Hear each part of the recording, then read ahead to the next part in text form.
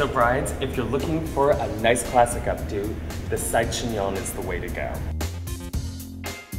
So first we're gonna start by making a severe side part. So we're gonna just go ahead and take our comb and draw a straight line. Then I'm gonna follow through and I'm gonna do a small triangle right in the front, and I'm gonna clip this away, just into a little pin curl.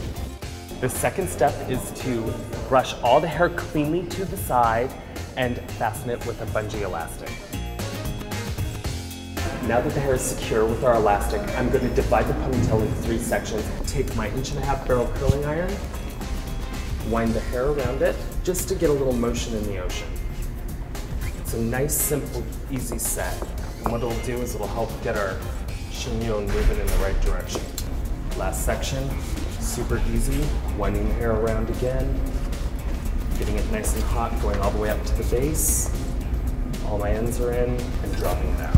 And what that's gonna do is it's not gonna give it a lot of curl, but it's just gonna give it an attitude adjustment. Now, to hold the ponytail up high, I'm gonna take my brush, and I'm gonna back brush. And what I'm doing is I'm just taking this section and running my brush down and then out. Down to the base, and then I pull the brush out. And what that does is it makes the hair really frothy and really fat, so that you can get a nice, full, thick chignon. It out and then just giving it a little twist, and then just start working it in, pinning as you go. So I'm gonna take bobby pins, I'm gonna stick them straight in, just like so.